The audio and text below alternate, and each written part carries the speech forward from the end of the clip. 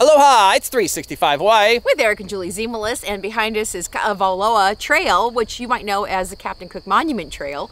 And we are going to try this today because it's January. It's a good time to do a hot trail on a cold January morning. But we're also doing this trail also because of that. Is because this trail is becoming a lot more popular these days. And what's happening is that there's a lot of things that people don't know about this trail that it's causing some. It's always caused problems because at the end of the day, it's a long way down to the bottom. I think we're at 1,800 feet, and it's 1,800 feet down, and it's almost 2 miles going down and 2 miles coming back up.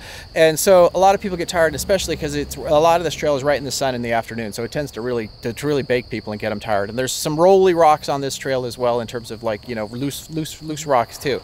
So we just want to go through and give you guys some tips on how to do it so everybody does it correctly and we have no problems here. Right. So even if you'd only watch the first 3 seconds of this video, the 3 things to remember is making sure you wear closed-toed shoes, you bring plenty of water, pack out what you pack in. We just talked to a woman who said that a bunch of people had left their beach chairs and flippers down at the bottom.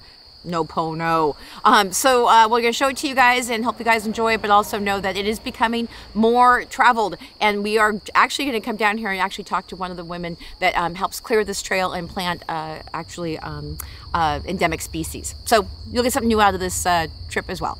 So let's go hike.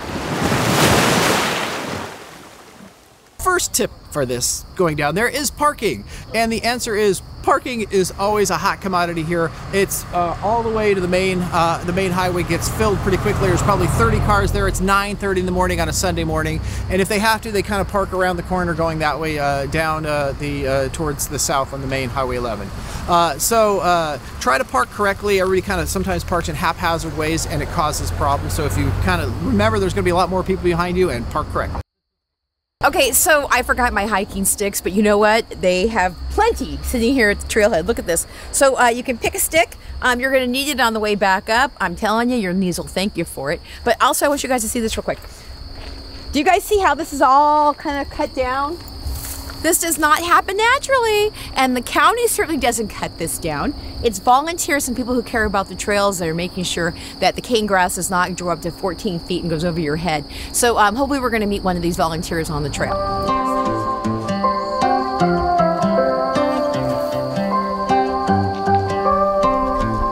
You want to talk about pure aloha? Can you imagine that people care enough about people who are constantly walking out of here dehydrated that they would leave free water bottles for you to start your trail with just to take care of you? That's Hawaii. Also Hawaii, once in a while we get these abandoned vehicles, and this looks like a Jeep from about 1978. Looks like it's been here a while.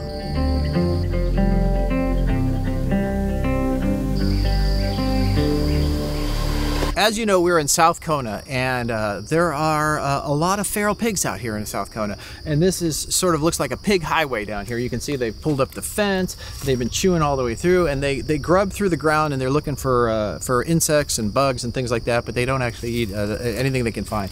And also it's a little warm. They tend to go into the cane grass and make their little dens in there. So here you go, all the pigs. I wouldn't be surprised if we see one today.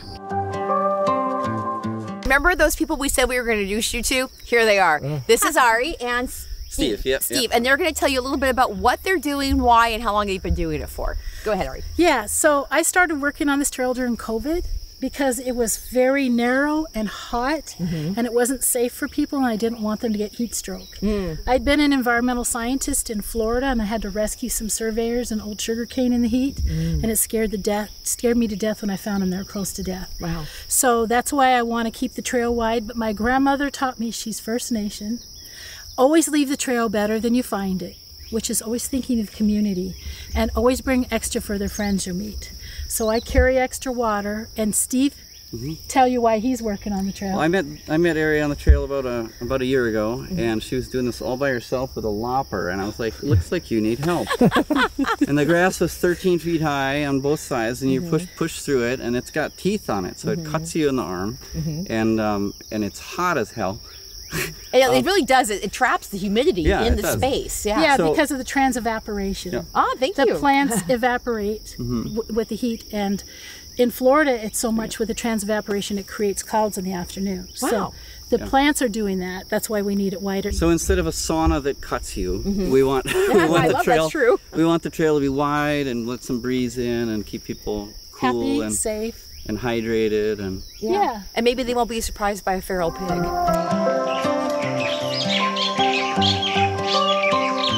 Okay, so when you see these little number signs, it doesn't mean that we've just walked a mile. We haven't. But it gives away that if anything happens to you on the trail, if you use the numbers, at least EMS can find you. But like we were talking about before, don't make that happen to yourself just by making sure that you carry enough water. Okay, so earlier up the trail we were talking about the Milo tree, and the people that we were talking to said that they've been planting them systematically on the way down. Well, here's one. Look at this. It's growing like crazy. I mean, it doesn't take you that long for those trees because everything grows in Hawaii. oh, you got your right. Trail marker number 4. So this is kind of the end of the guinea grass and the call things and then going through the little kind of tunnel place, even though they've opened it up. And now it's starting to open up a little bit. There's been cows through here, so they've cut some of it back. And the holly koa is just about to disappear. We're about ready to see the ocean, and you'll see the bay to the left of us. So it's right past this one. So let's go check it out. There's 3 reasons why you go on this trail. 1 is to get your exercise, 2 is to jump into the bay, and 3 is to get this view. This is the coolest view. The guys up at the top said make sure that right after mile marker 4 you stand here and you're gonna get a chance to like see spouting whales and all the beauty in front of you, and this is that spot. This makes it all worth it. Of course, I haven't finished the entire trail yet, but this so far is making it worth it.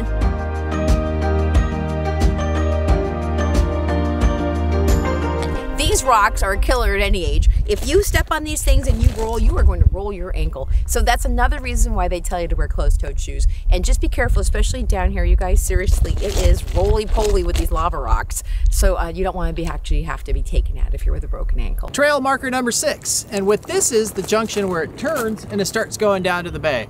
And this is kind of the last third of the hike going down there. A little steeper, maybe a little more rocks, but not really. Just the main thing is that it's turning and it's going down. And now you have a really good view of the bay, and we're about 300 feet above the ocean.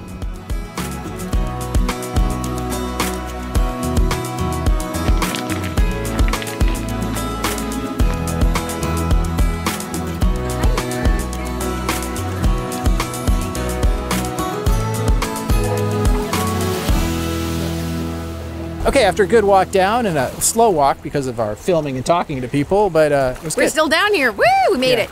And it is beautiful down here. Of course, we're down here. The fair winds is behind us.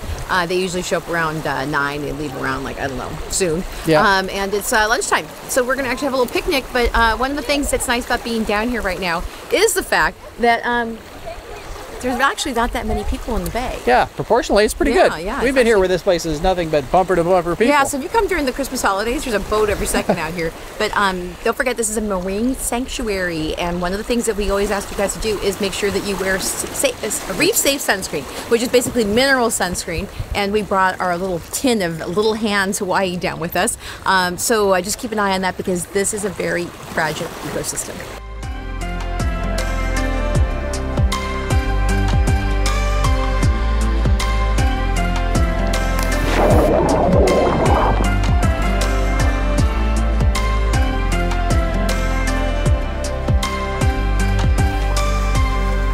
One thing that you might not think could happen to you while you're sitting here having your lunch is having a mongoose come up and actually eat your lunch while you're trying to swim.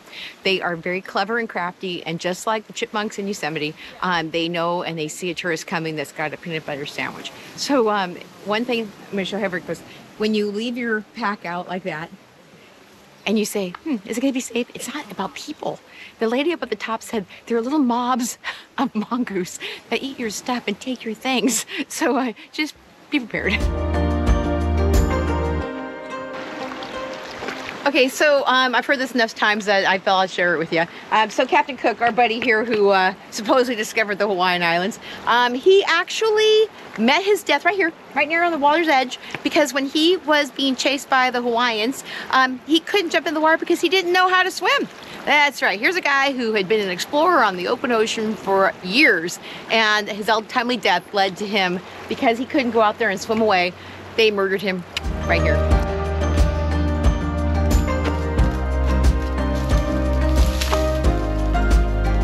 Smells like goat cheese. Yep.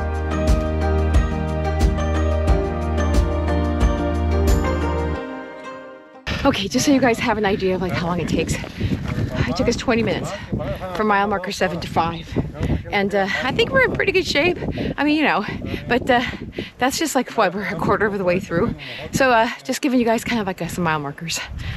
Okay, back to mile marker 4. And the beauty of mile marker 4 coming up is the trees are back. And even having like, you know, it's not perfect shade, but I'm gonna say it cuts the sun by half is really nice. And also once you get to this point is that the trail gets a lot less steep. So from 5 to 7 down there, that's where the steep part section. This wasn't so bad. The time to get here from the bay has been 33 minutes, but we stopped just a couple times to take a couple pictures. So as you know, they've been clearing out these little sections underneath the trees so you can take a break. We're sitting there, there's a little bench right here, it's really nice. One of the things that we want to do is actually we have reservations for the Grand Teton National Park this summer and also in Yellowstone. And one of the things we want to do is hike around Jackson Lake and go up into the mountains. So this is the kind of trail that people on the islands train on to go out into the real world and go and do something that really kicks your butt.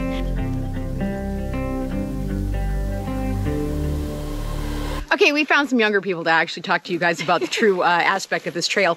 So what do you guys think in terms of how hard it is and how long it is and how hot it is? What do you guys think?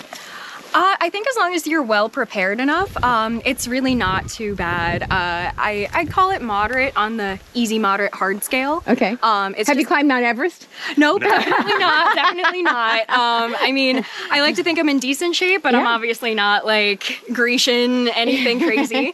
But yeah, so as long as you bring enough water and like can layer pretty well. Then, yeah. And what's the best part? Well, so far, what's the best part of the whole trip that you've been on? We actually just got here yesterday. So there we go. There you go. First thing, so the first thing you guys wanted to do was come down this trail? Yeah. Wow.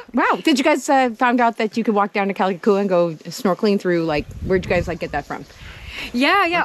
Like videos, or did you guys do like? Did someone here tell you that? So I love all trails personally. Okay. And this was one of the highest rated trails, you know, along the Kona coast, and I saw that we could do some snorkeling too. So figured we had a nice, like, pretty clear day. Yeah, you did. Yeah, give it a shot. Okay. And what they didn't realize though is it's the coldest day ever in Hawaii. When you do this in August, it's not the same. It still felt pretty hot today. Yeah, I know, right? In the sun, it's pretty hot. Yeah. And then when you guys got into the bay, did you guys get in and out pretty easily?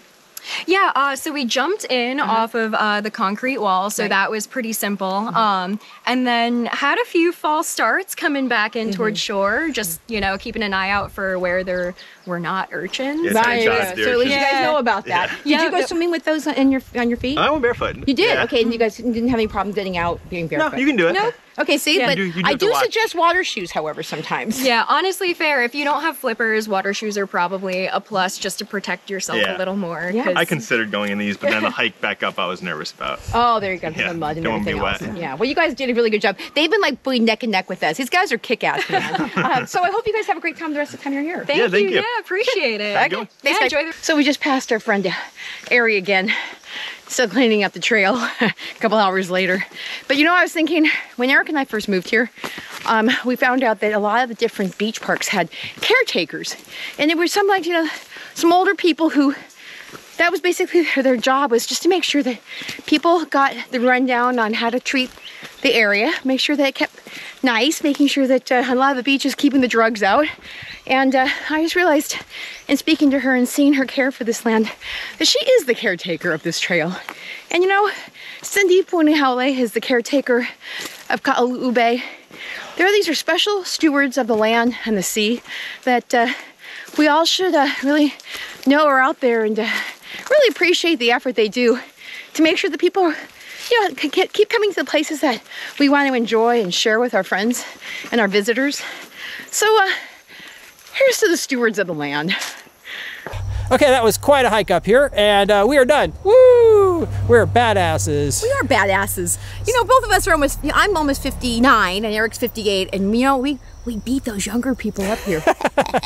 So get this, you guys. You know who sponsors this channel and who goes all the way down to the end of the bay to pick up the great, beautiful videos for you, hikes all the way back up here? That's right, we do. Because you know what? We sponsor 365 Hawaii. We're the sponsors. Right, and so we have another channel, 365 Hawaii Real Estate Minute, and that's all for you if you are looking for real estate here in Hawaii. Right, because we are realtors with Real Broker, and we also have a community group where we encourage volunteerism on the island. So you can give back, and it's a lot of fun because you make new friends. And then we also have all kinds of resources for moving and also making a great life here when you purchase property.